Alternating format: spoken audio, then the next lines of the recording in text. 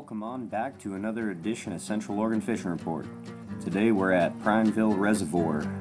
Prineville Reservoir has got a maximum depth of 130 feet. The storage covers over 150,000 acres. It's home to some cutthroat trout, rainbow trout, smallmouth bass, largemouth bass, some catfish, some crappie, and even some crayfish. And the trout fishing is year-round, and in the wintertime you can even ice fish it.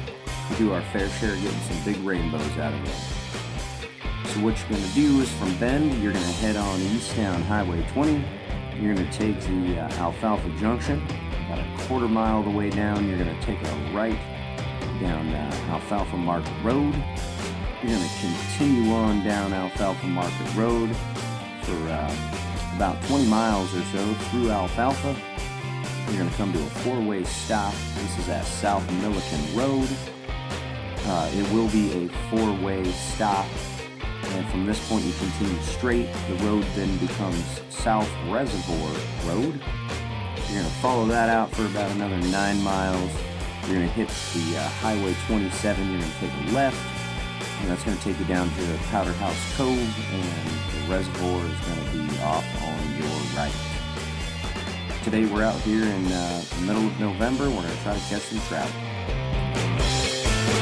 Now these trout are in their spawn, so we want to be looking for some gravelly area mixed in throughout the larger rocks. That's going to find us the trout, and they're only just going to be a good 10 feet or so right off the bank for us.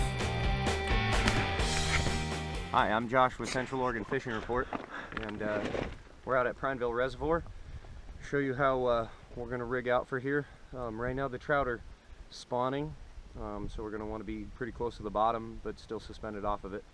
We're going to take one 1/16 ounce weight, probably about 2 feet, 2.5 feet up, to a size 6 hook.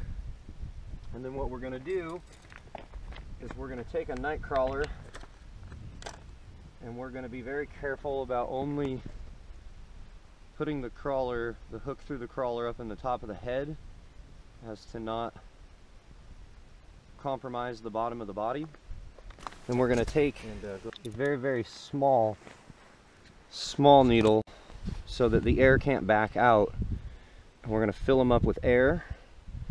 And it's absolutely essential that he floats. So the worm kind of requires for you to fill up kind of compartments. You don't just shove it in there and just start filling with air. I find it easiest to fill from the back to the front.